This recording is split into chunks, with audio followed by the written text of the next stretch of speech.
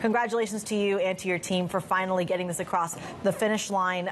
What struck out to me in your announcement this morning is that you still had limited residual concerns around pieces of the deal. Can you elaborate on that?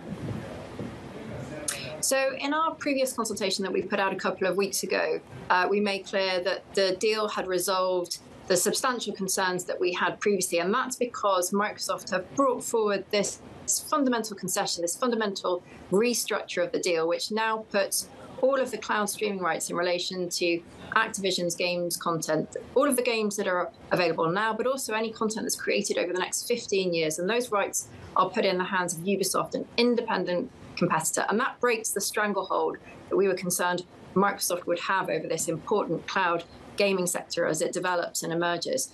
Now, we had some residual concerns at the time just to make sure that the terms of that arrangement with Ubisoft were absolutely watertight. We had a short consultation, and as a result of that, we've satisfied ourselves that those concerns are resolved, and therefore this new restructured deal is clear to proceed today.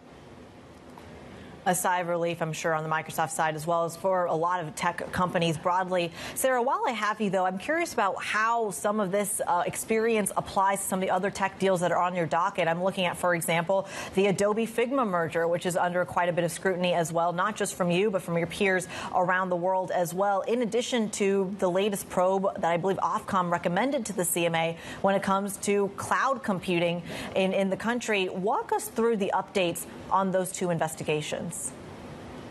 So those investigations are both live, as you say. The Adobe Figma investigation is sort of fairly well evolved through our process, but that's being investigated by an independent group, as the case with all of our phase 2 merger investigations.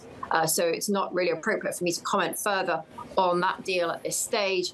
Likewise, our new investigation into cloud infrastructure services has just started.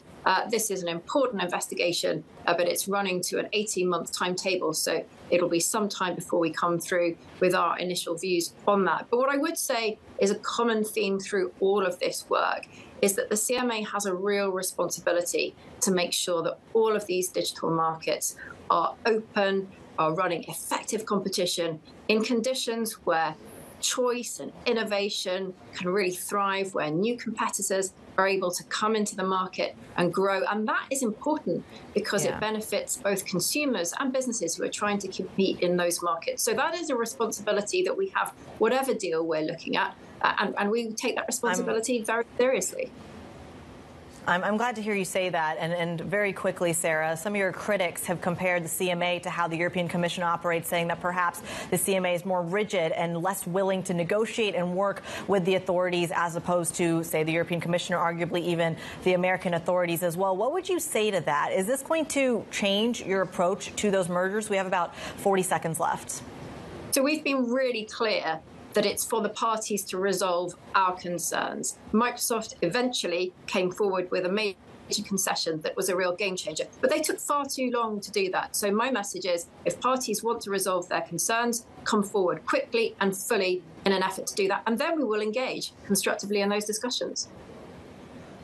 And you'll engage from the beginning. Is that right, Sarah? Yes or no? Well, the sooner they come forward, the sooner we can engage, but it needs to be a genuine, sincere attempt to resolve our concerns.